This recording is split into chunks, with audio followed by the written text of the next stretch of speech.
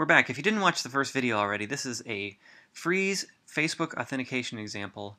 In the first video, I showed you how to get this thing set up and running. We created a fake Facebook application, and now we're going to open up the debugger and we're going to see what's going on with this thing.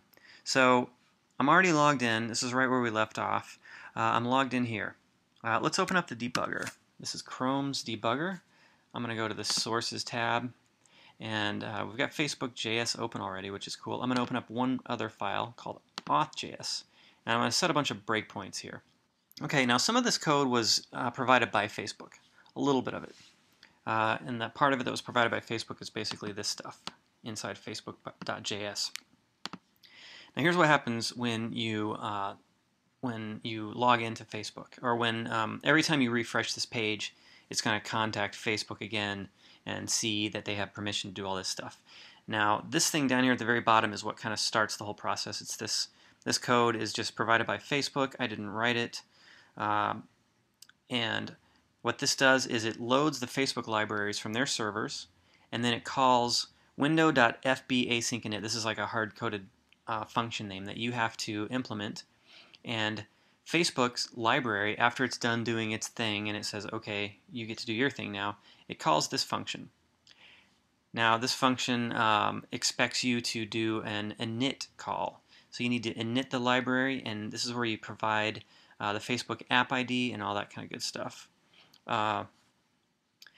Okay, so when we run, I'm going to set a debugger at the beginning of these functions.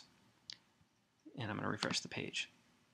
Okay, so we can see right here, this got called. This actually would have just gotten called automatically, but when I step over it, we're now in Facebook async init, and we're going down here initializing everything. Now this one is a key here, event subscribe. What I'm doing is subscribing to a Facebook event, auth response change. What that means is that if a user's login status changes, you receive an event. Subscribe to that. And I've said the handler for that function is Facebook on auth response change.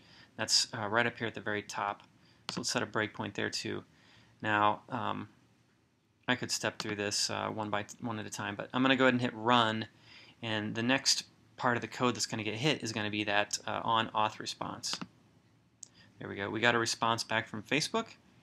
And what I'm doing here now we're in code that I've written. So this is no longer Facebook code.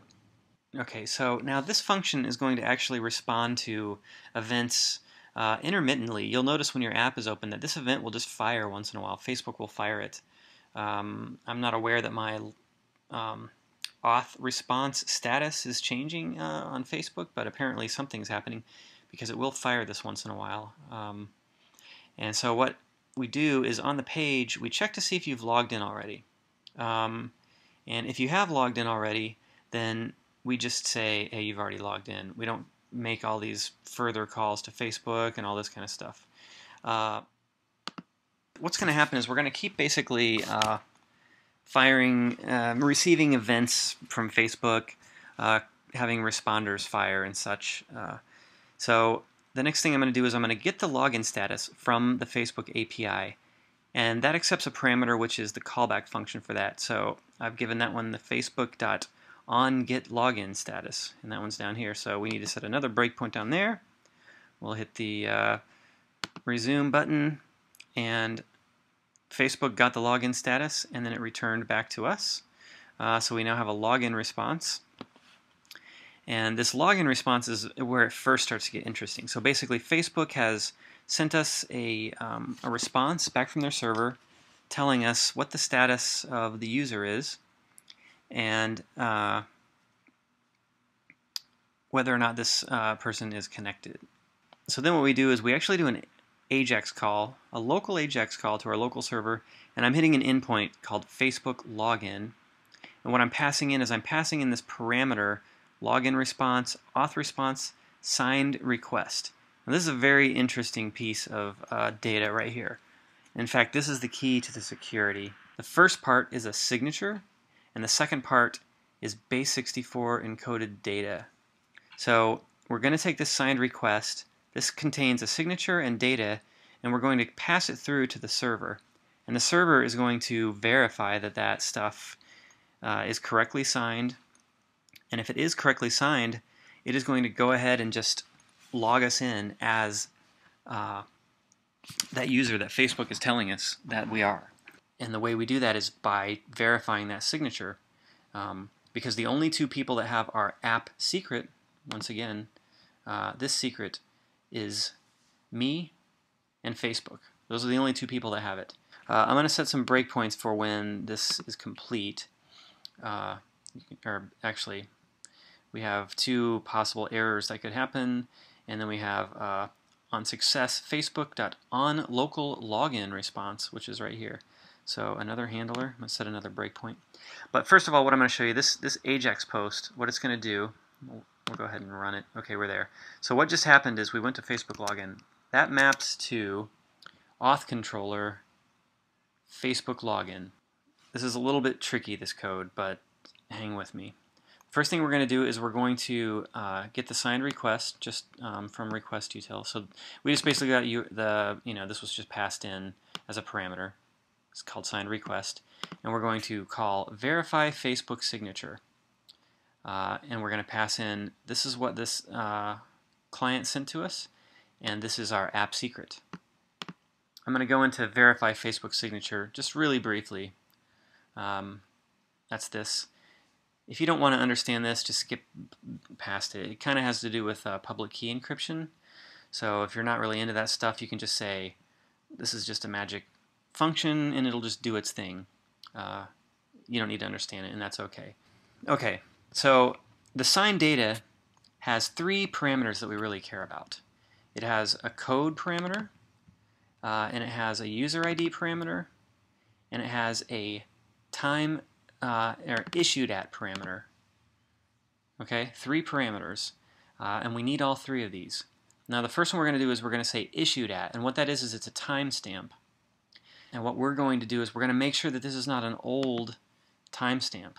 We don't want an old timestamp, because if this was generated a week ago, that could be, someone was sniffing traffic and they saw someone else log in and they sniffed this signed request, and then they tried to do a replay attack. We are not going to allow them to do that. So if it's older than 24 hours, then we reject it. We say it's expired. Now you're saying, well, what if somebody gets it and tries to use it within 24 hours, right? That's where this nonce table that came in that I told you guys about. I'm going to take the code that they sent us, which is guaranteed to be unique for every little packet or whatever you want to call it that Facebook sent us. Okay, what we're going to do is we're going to save the code. We are going to set the created date to just right now, and we're going to save that. And then I'm using a side effect of the database. This is a little bit tricky. Inside the database, on this table, I set a unique key on the code column. What that means is that if the duplicate code is ever attempted to be inserted, then this will throw an error when I try to save it. It'll throw an error saying that the code is not unique. So this is kind of a clever trick, and what I'm doing is I'm inserting the nonce. I'm inserting this code into our database, telling our system, don't ever use this code again, don't ever allow this code again.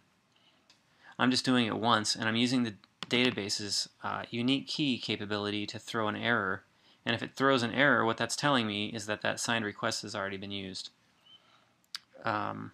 So it's a little trick there. And then the next line, what I'm doing is I'm saying delete old nonces. Let's go look at that function. This is actually just running just a raw SQL query. Maybe a little sloppy, but it gets the job done. I'm saying delete from nonce where the created date is less than 24 hours ago. So you should have a little light bulb that should be coming on right now. You should say, because that's how these two play together.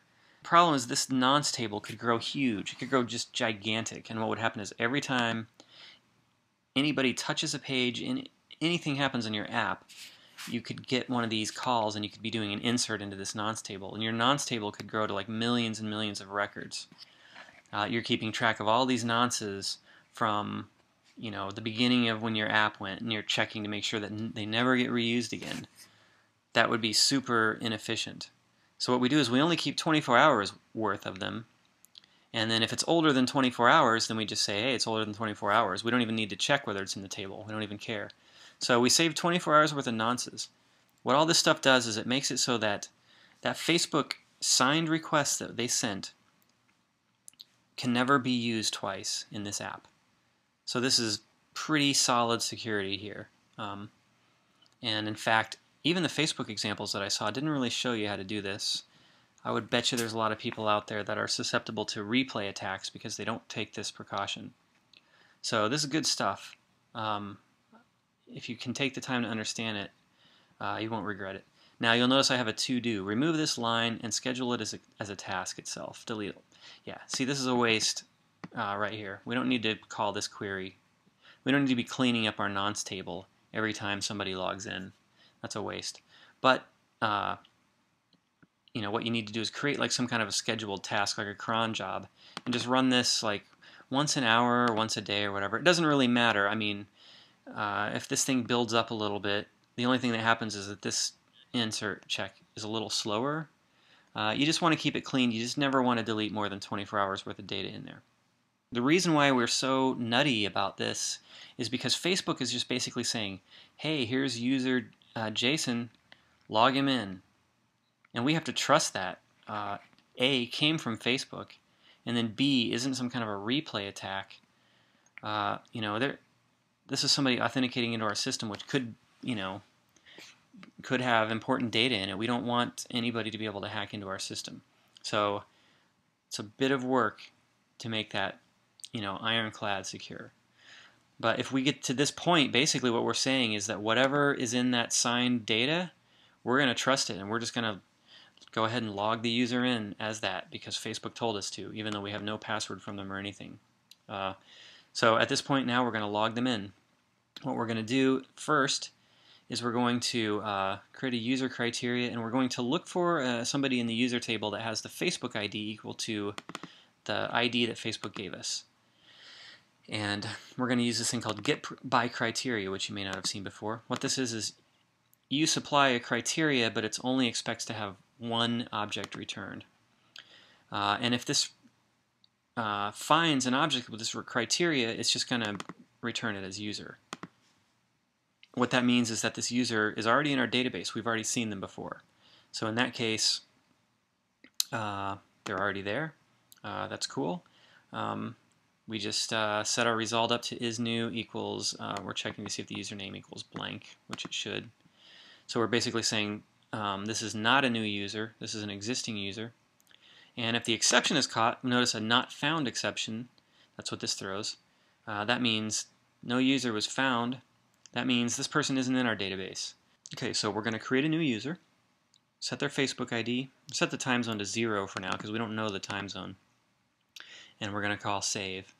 Now we're going to say this user is new. This very important line right here now, so as of this line, this user is logged in. They've either had an existing account in our database already, or we just created a new one for them. Either way, we log them in, and we basically tell we're going to return a success of true and a message of OK. And then we're going to render that as JSON out. And that's what we're going to look at here in a minute in the debugger.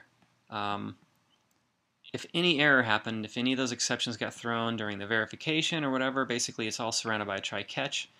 Whew, all of that just through this Facebook login.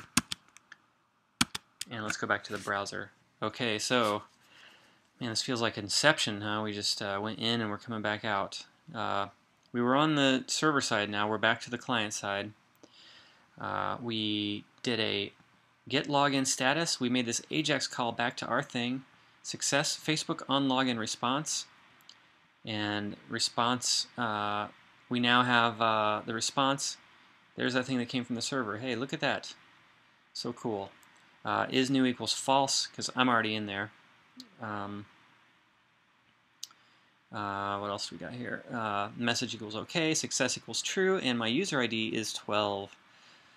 So what are we going to do? Go ahead and, we're not new, so we're going to call auth fetch current user.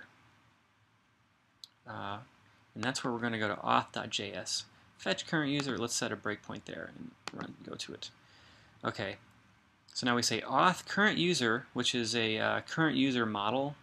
Let's go ahead and open up one more script, model.extend. I put this in here. I created a new model that's pretty similar to the user model, but it's called a current user model, and it's missing a lot of fields. It doesn't include the fields that I feel like the user doesn't need to see, private things. So it only creates, it's only the sort of public stuff. And I mapped it to API/current user. And API/current user is mapped to auth controller read for the get, and it's mapped to update for the put request. So we're back here. We're going to call fetch.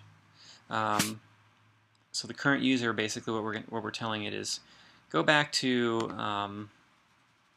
the server and get the rest of the information about this user, because essentially all we have right now is we only have their ID. We don't know anything about them. We don't know their name or anything. So I'm going to go ahead and do that. We've got success. The user has been fetched. So now the user current user object should have all of the properties like the name and all of that stuff. And I'm going to call auth.onLogin. Auth.onLogin is nothing happens here. But what this is this is your function for after the user is logged in, here's your chance to do whatever it is that you want to do, whatever it is that your app's going to do. There it is, right there. So now this is the end of the line as far as my code, and now this is where your code kicks in. So whatever your UI is going to do once somebody logs in, you can either load up some bit of UI or give them access to something they didn't have access to, or whatever the case may be. Right. Whew, that was tough. That was a tough tutorial for me to explain, and it's probably tough for you to learn. Right before we're done, let's look at one little thing. Hey, what is this link here? Phreeze test. If we click on it, it shows up as a Facebook app inside Facebook. Check it out. We've even got our URL, Phreeze test, and there we are. There's the app. And I could go over to Nonces, and I could click on these and even, edit the Phreeze app in here. So that is it. We have reached the end of this tutorial. And if you have watched this all the way to the end, then I'm super impressed, actually. Send me a tweet saying that I watched the video all the way to the end. And in return, I will, I don't know what I'll do. I'll say hi to you or something. But I'll be impressed. That's for sure. All right, I hope that this is, useful. I hope you're able to create a cool Facebook app with this.